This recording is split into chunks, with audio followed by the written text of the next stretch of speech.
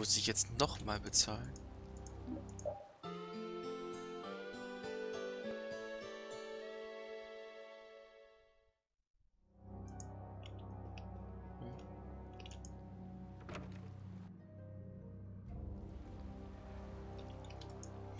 Ein kaiserlichen Auftrag abzulehnen und mit diesen Leuten umherzuziehen. Versucht sie, Aspios Ruf zu wieder ruinieren. Wer hätte gedacht, dass Flynn jemanden zum Freund hat, auf den 10.000 Gold Kopfgeld ausgesetzt sind? Und Sir Flynn auch.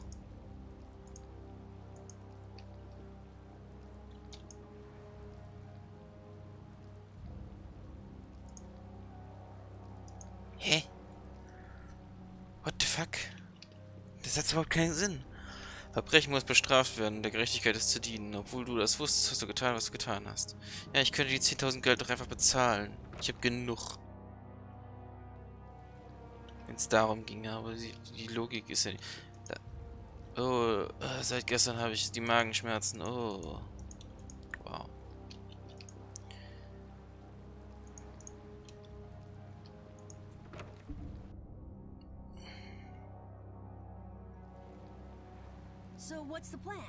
Also, wie lautet der Plan? Ich will der Gouverneur Ragu einen Besuch abstatten. Bist du wahnsinnig? Sie werden uns nie durchs Tor lassen. Sogar eine Adlige wie du hat keine Chance, da reinzukommen.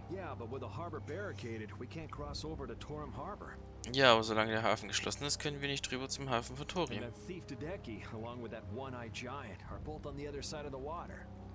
Dieser Dieb Dedechi und dieser einäugige Riese sind beide auf der anderen Seite der Bucht. Hören wir nicht auf, uns um den Mund fusselig zu reden und gehen einfach. Wenn ihr uns nicht anhören will, können wir uns immer noch was anderes einfallen lassen. Na gut, auf zu Ragus Palast.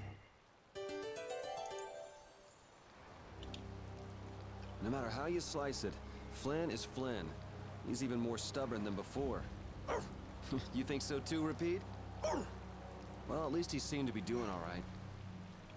Ja, und wie ich schon erwartet habe und wie ich auch schon vorher gesagt habe, Flynn ist nicht ein bisschen so, wie sie ihn vorher beschrieben haben. Typisch.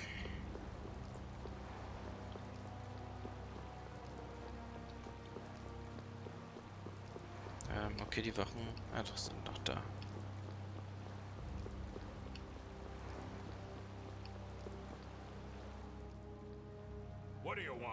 Was wollt ihr? Ich möchte gerne eine Unterredung mit Gouverneur Ragu, wenn du die Freundlichkeit hättest. Yuri, diese Männer sind Söldner, würde gerne wissen, welche Gilde sie angehören. Das würde erklären, warum sie wie Schläger aussehen. Zieht Leine, haut ab, der Gouverneur ist ein beschäftigter Mann. So beschäftigt wohl auch nicht. Schließlich hat er ja Zeit, die Leute in seiner Stadt zu quälen. Hey, Rotznase, pass auf, was du sagst.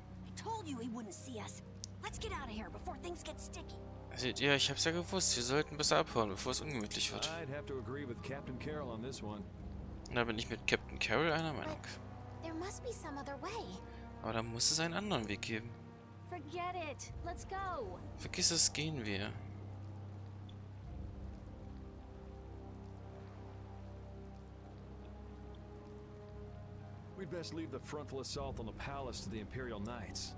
Ein Sturm auf den Palast überlassen wir besser den kaiserlichen Rittern.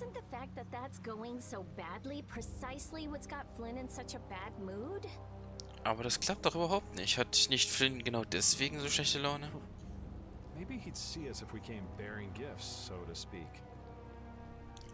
Vielleicht würde er uns empfangen, wenn wir nun ja ein Geschenk mitbringen würden.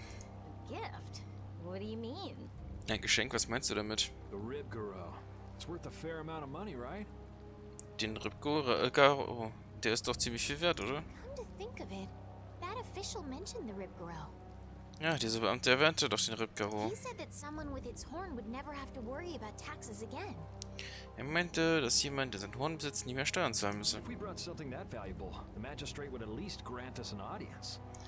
Wenn wir dem Gouverneur so etwas Kostbares bringen, dann muss er uns zumindest eine Audienz gewähren. You propose to catch the Ripgaro? Du schlägst also vor, den Ripgaro zu fangen? This is our chance. It's raining after all. Das ist unsere Chance, schließlich regnet es. What does rain have to do with it? Was hat denn der Regen damit zu The tun? Ripgaro comes out of hiding when it's raining. Bei Regen verlässt der Ripgaro sein Versteck. Out of all the monsters I know, it's the only one that goes out in the rain.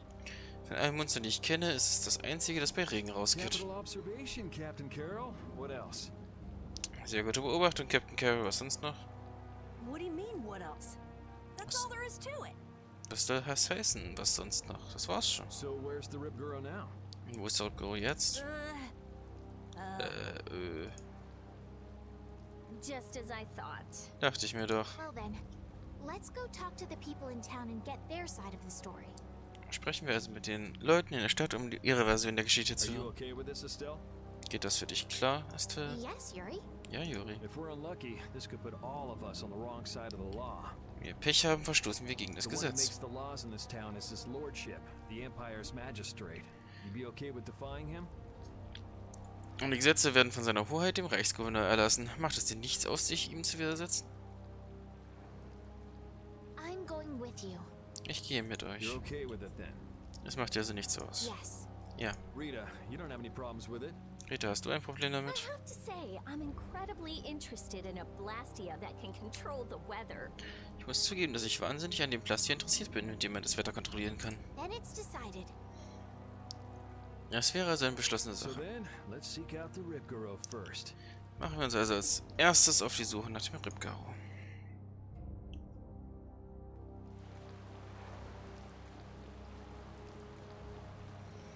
Oh je, schon wieder ein Bossfight. War der letzte nicht schlimm genug?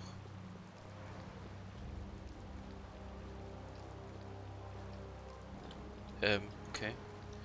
Ripgaro-Hörner sind eine wichtige Quelle von einer wichtigen Medizin.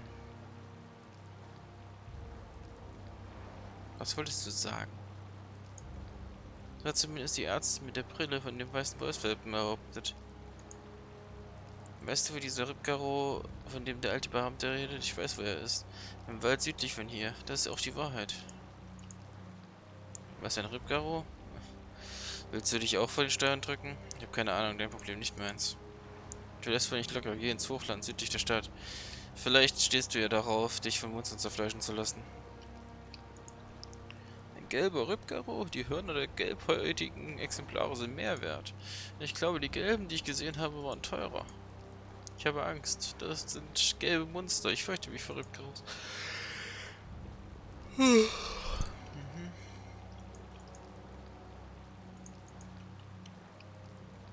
Die anderen sagen nichts, sie sind an denselben Stellen, oder was? Habe ich mit dir schon geredet? Ripgaros sind doch Monster, nicht wahr? Das Monster könnte trächtig gewesen sein. In letzter Zeit kamen die Ripgaros an Regentagen zum Paaren raus. An regnerischen Tagen streifen die Ripgaros außen an der Barriere entlang. Die scheinen bewaldete Gebiete zu bevorzugen. Oh, entschuldigen Sie, junge Dame. Hätten Sie vielleicht eine Minute Zeit? Was meinen Sie mich? Ja, Sie. Hätten Sie vielleicht Lust auf eine Runde Würfelspiel mit mir? Um es für Sie interessant zu machen, bekommen Sie ein schönes Geschenk, wenn Sie mich schlagen. Was meinen Sie? Naja, warum nicht? Aber sind Sie sicher? Ich bin ziemlich gut bei diesen Spielen.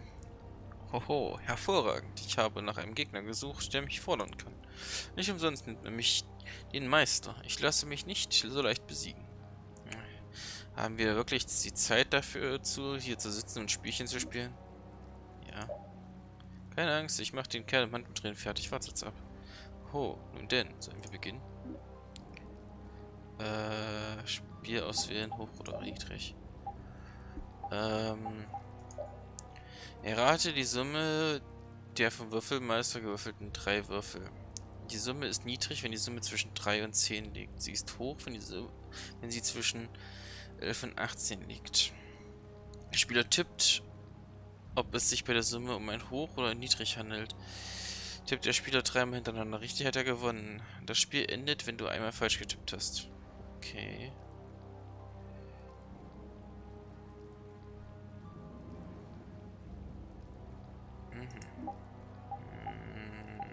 Hoch. Wow.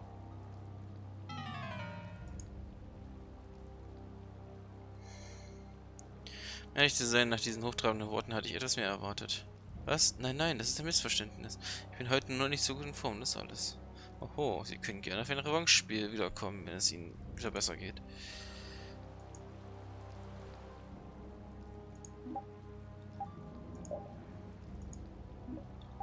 Gerade oder ungerade? Rate, ob die Summe der zwei Würfel gerade oder ungerade ist. Ist die Summe 2, 4, 6, 8, 10, 12? Ist die Zahl gerade? Sie ist ungerade? Ja, genau. Tippt der Spieler 3 hintereinander. Okay, das ist praktisch dasselbe Spiel. Okay, ungerade. Das ist reines Glücksspiel. Und natürlich ist es gerade.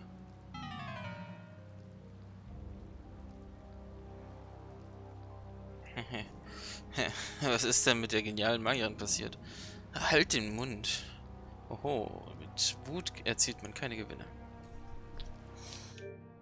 Verliere ich Geld dabei? 52, 6, 32. Nur so schnell wieder zurück, bereit für ein Spielchen. Okay, probieren wir es nochmal. Machen wir mal diesmal gerade. Bestimmt ist es jetzt ungerade. Ne, es ist gerade. Okay, machen wir jetzt ungerade. Das ist wieder gerade.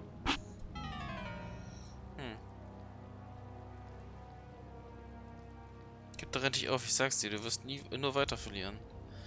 Ich halte das nicht aus, ich halte das nicht aus, ich halte das nicht aus. Vielleicht habe ich mich in ihnen getäuscht.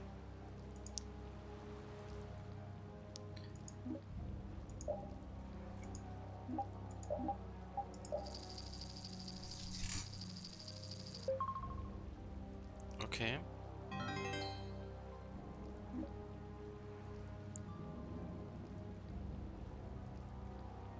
Mal gucken.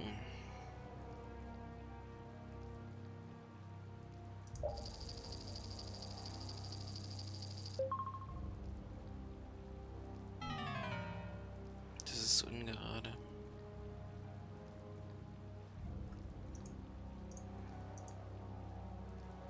Ich möchte gucken, ob ich irgendeinen Trick dahinter sehe. Okay.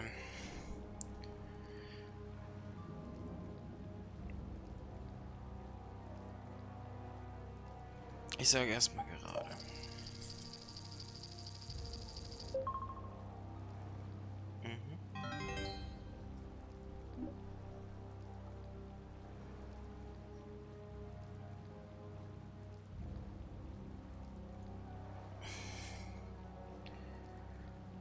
Okay.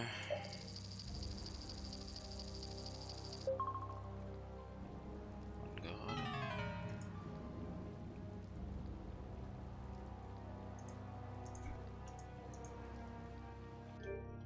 Ich verliere kein Geld, also kann ich es weiter probieren.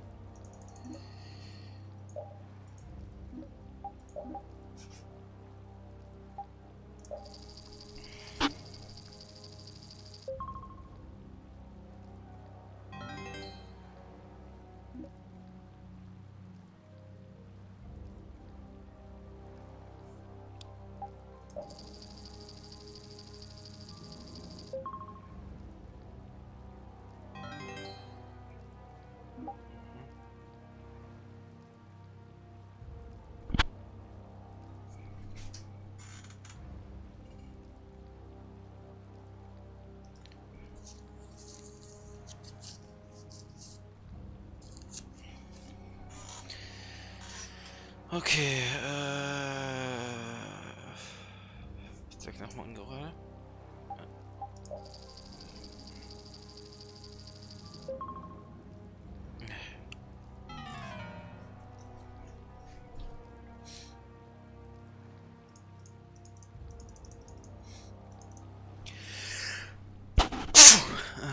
Verdammt.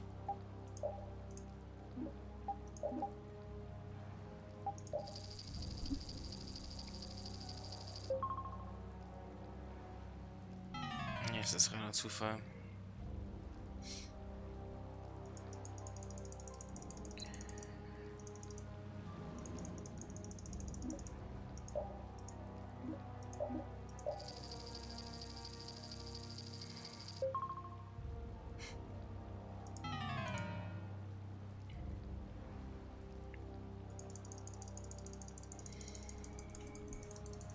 Ob ich es mal noch gewinne?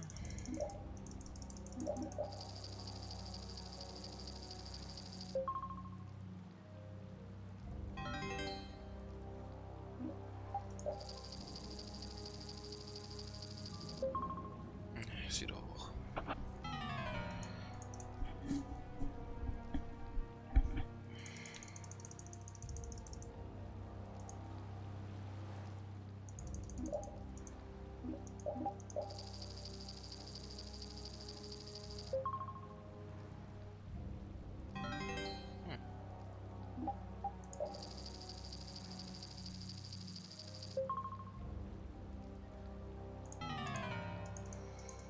Verdammt.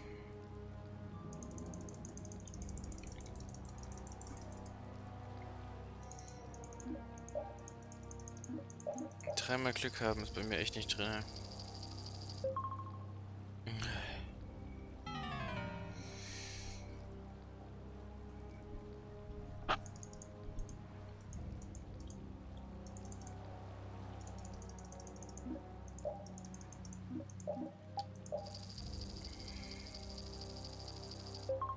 Natürlich ist jetzt hoch.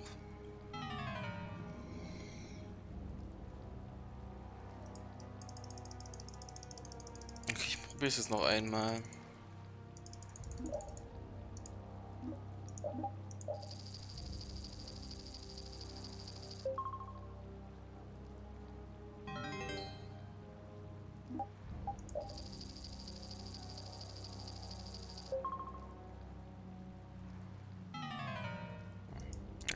Vergiss es. Ich glaube, das... Also, ich habe nicht genug Glück, das zu gewinnen, oder man kann es nicht gewinnen, weiß ich nicht.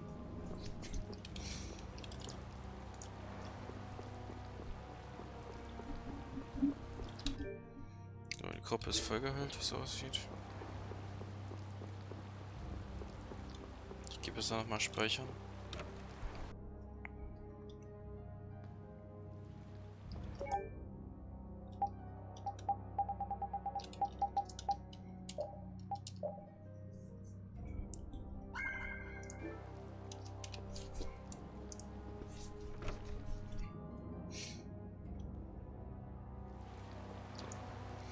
Rückbaus, die mögen... Oh, die Rückbaus, die mögen es gern dunkel. Deswegen kommen sie nur bei Regen raus. Sich im Schatten unter den Bäumen versammeln, ja. Es ist durchaus möglich, dass die Rückbaus sowas tun würden.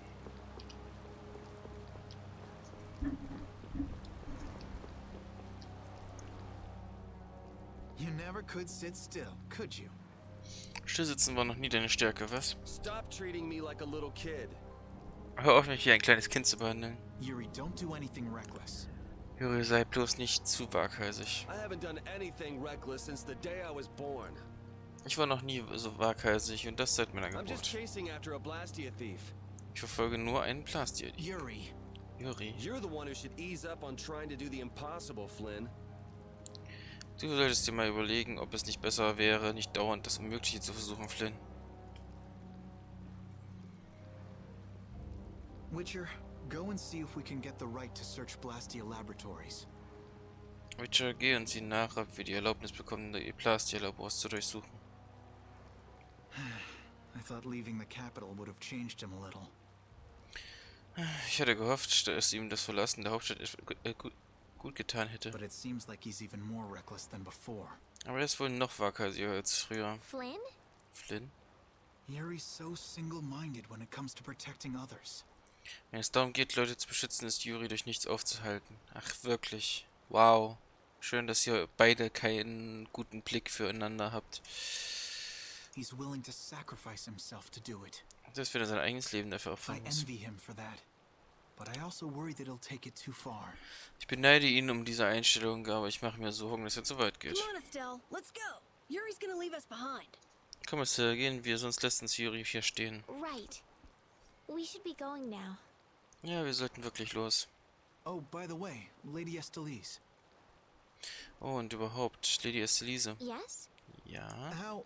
How is it, walking around outside, free? Wie ist es denn hier draußen? Ich meine, wie ist es, frei zu sein? I can't say everything's been perfect, but Naja, es war zwar nicht alles I rosig. realize that there are things I must do. And that makes me happy. Aber ich It's weiß, been wonderful. aber ich weiß jetzt, dass es Dinge gibt, die ich einfach tun muss. Und das macht mich sehr glücklich. Das ist wundervoll. Hat sie noch gesagt, steht aber nicht mehr da. Good. I'm glad to hear it. Gut, das höre ich gern.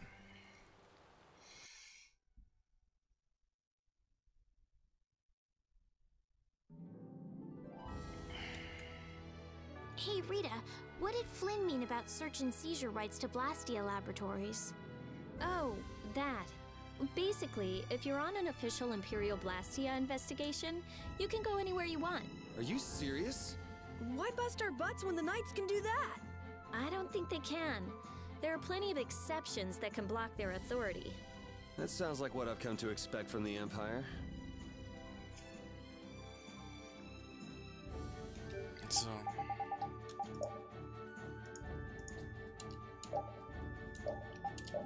Mal hier speichern.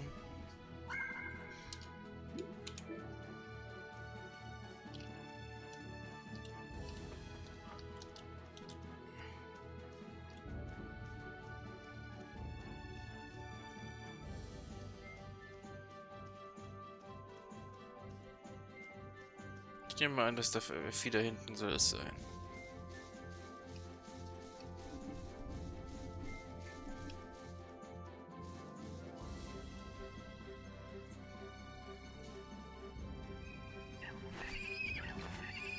This is Ripgaro!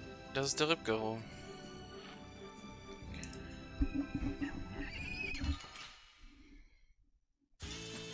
I won't lose! Na dann.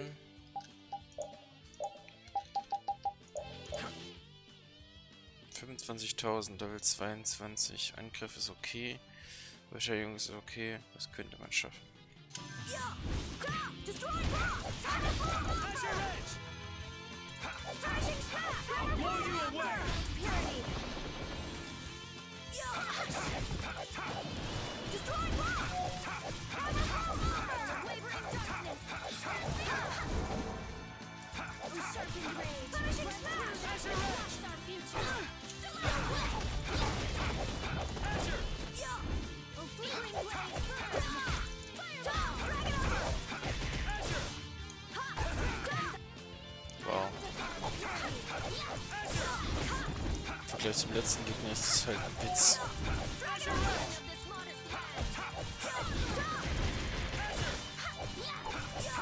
Und jetzt kommt gleich irgendwie... Ja, das war das Baby.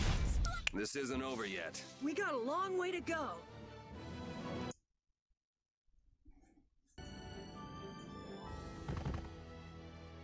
Come on, let's take it back with us. Los, nehmen wir ihn mit. It's covered in scars and bruises. I feel kind of sorry for it. Er ist übersät mit Namen und blauen Flecken. Irgendwie tut er mir I leid. reckon it's been attacked by desperate townspeople quite a few times. Es wird ziemlich oft von den verzweifelten Stadtbewohnern angegriffen worden. It's not the people in town's fault. Das ist doch nicht die Schuld der Leute. No, I understand. Nein, natürlich nicht.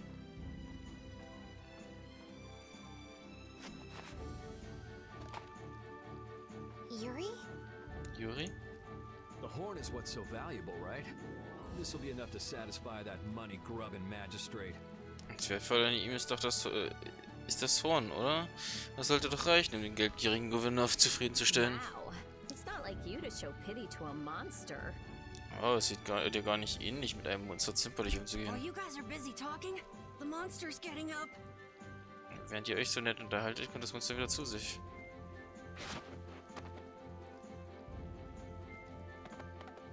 What? Why did it run away? Was? Warum ist es weggelaufen? Okay. It understood what we were thinking. Ich hat verstanden, was wir dachten. The monster did? Seriously? Was? Das Monster? Ernsthaft? Hey, we got the horn. Who cares either way? Wir haben das Horn. Alles andere ist doch egal, oder? Goldenes Horn. Das Horn eines Ripgaro. Ragu sammelt diese Hörner. Vielleicht ist es ja viel wert.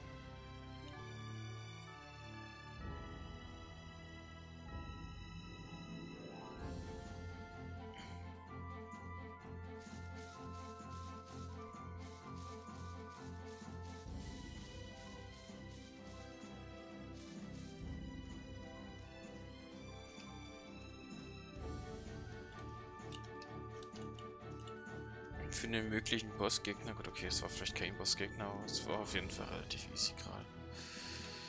Hatte ich mir schwerer vorgestellt. Vielleicht ist ja der Ragu der nächste Boss.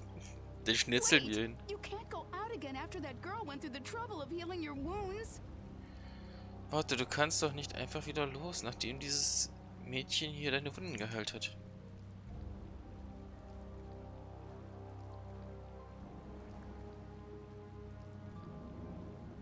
Where are you off to with that dangerous weapon? Wo willst du denn mit dieser gefährlichen Waffe hin? That's no business of yours. I can't have you sticking your nose into my affairs just because you're curious. Es ist meine Sache. Meine Angelegenheiten gehen nur mich und niemand anderes an. Hab ich den Zorn übergeben? This is... Ist das... Sorry for stealing your thunder back at the end. Maybe this'll make it up to you. Tut mir leid, dass ich dich vorhin so behandelt habe. Vielleicht kann ich es damit ja wieder gut machen. Thank you so much. Danke, vielen Dank.